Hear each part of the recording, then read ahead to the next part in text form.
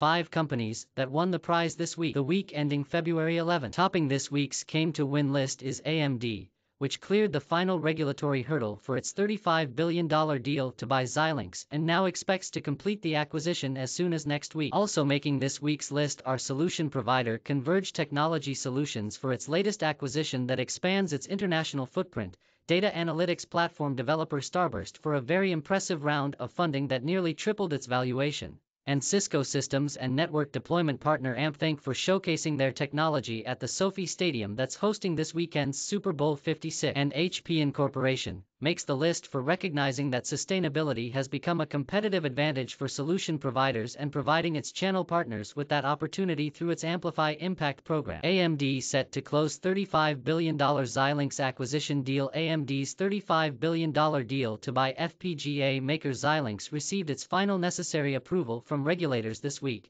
setting the stage for AMD to complete the acquisition as soon as next Monday. The blockbuster acquisition, which was announced in October 2020, is expected to provide AMD with a competitive boost in the data center systems market, where its EPYC server CPU business has already grown substantially. The acquisition also will extend AMD's presence in such market areas as telecommunications, edge computing, industrial systems and networking. Wednesday marked the expiration of a waiting period for the company's pre-merger notification with the U.S. Federal Trade Commission and U.S. Department of Justice under the Hart-Scott-Rodino Antitrust Improvements Act of 1976. AMD's success in acquiring Xilinx contrasts sharply with NVIDIA's failed $40 billion deal to buy ARM, which collapsed this week in the face of opposition from regulators in the US and UK over anti-competition concerns. Channel MA Titan Converge Technology makes 27th acquisition. Sticking with the topic of acquisitions, solution provider Rising Star Converge Technology Solutions this week bought Germany-based Visicom GmbH,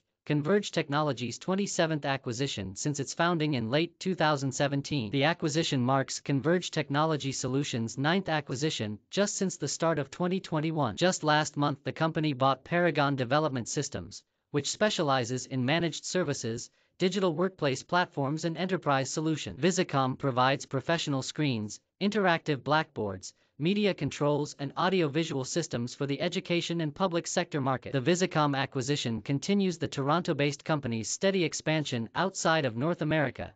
In August, Converge Technology Solutions acquired Germany-based RedNet AG. Converge Technology Solutions was ranked number 39 on CRN's 2021 Solution Provider 500, up from number 50 in 2020. Starburst valuation climbs to $3.35 billion with latest funding round. Data analytics platform developer Starburst raised $250 million in a Series D round of funding this week that nearly triples the Boston-based company's valuation to $3.35 billion. The funding news on Wednesday comes as the company, which held its Datanova conference this week, also unveiled new capabilities in its flagship Starburst enterprise software, including data products functionality for curating and sharing data throughout an organization, even if the data resides in multiple sources. The latest funding round brings Starburst's total financing to $414 million, including a $100 million Series C round in January 2021. CEO Justin Borgman told CRN that the funding will go toward accelerated development of its software and for hiring additional engineering and sales staff. The company plans on nearly doubling its employee headcount in 2022 with about 300 hires planned. Expansion into Asia-Pacific is also on the agenda for this year, and some of the funding could be used for acquisitions to extend the company's product portfolio. Salt Security, an API security technology startup based in Palo Alto, California, also scored in funding this week when it secured $140 million in its own Series D round on a $1.4 billion valuation. Cisco and integration partner AmpThink on the big stage at Super Bowl 56. This weekend's Super Bowl 56 game between the Los Angeles Rams and the Cincinnati Bengals will take place in SoFi Stadium, the next-generation sports and entertainment venue in Los Angeles that was built at a cost of $5.5 billion and opened in 2020. And a chunk of that spending went to Cisco Systems and its IT integration and deployment partner AmpThink of Garland, Texas. SoFi Stadium is a full-stack Cisco building in that every bit of data running through the facility touches a piece of Cisco gear, including video, audio,